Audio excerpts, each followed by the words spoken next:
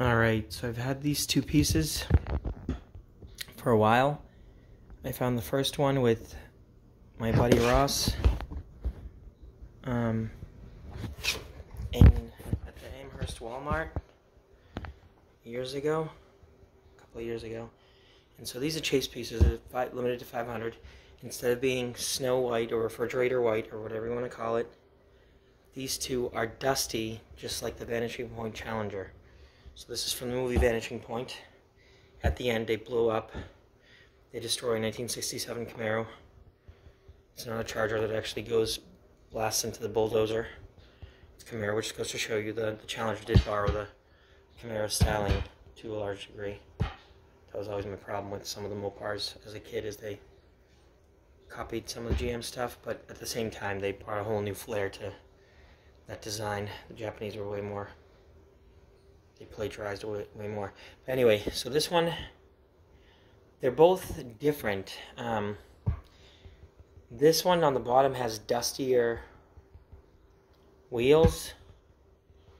This one has there's more red clay dust shit, whatever, on the roof. I think I'm going to keep the top box because it's a tiny bit collapsed. Actually, well, Jeff doesn't care, though. I don't know. My buddy Jeff's going to get one of these for Christmas. He's actually trading me something, but I was going to call it a Christmas present, just give it to him. I don't know. They're both cool. This one has more dust on the edge of the door. This one has more dust in the middle of the door and on the roof. I don't know which one to give him. Just going to pick it random. I'll keep the slightly collapsed box because I'll never keep them in... I won't keep them in the box long term. Eventually, down the line, I'll open it up. I'll put it out of the box. So anyway, here's two of them. Isn't that cool? For the past year and a half or so, I've had two of these things. And it wasn't because I'm a hoarder. I was just waiting to give it to my buddy because he's a huge Mopar guy.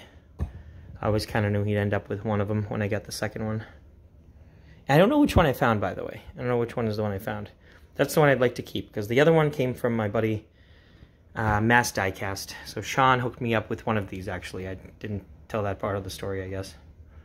So one I got from Sean, one from one I actually found myself. And like I said, they're all a little different. They're all a little unique. This one has more dirt around the ram air scoops than this one. I don't know. I don't know which one to pick.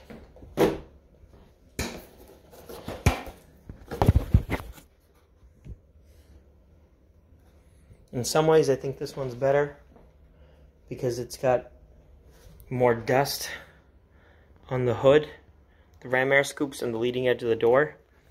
But then this one, there's more red dust and clay, whatever, it's supposed to be dust basically. There's more of it on the roof and on the middle of the door. I don't know.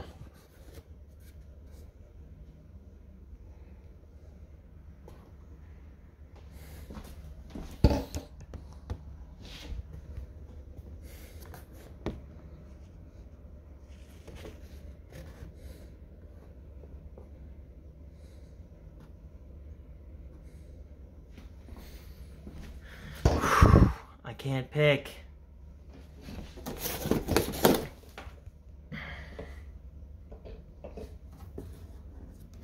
This box is a little more rough. I'll give Jeff the nicer one of the two. And I'll keep the one that's... because I don't mind. I don't think he cares either. He's probably going to open it. Good for him. It is 1 in 500 though. Look at that.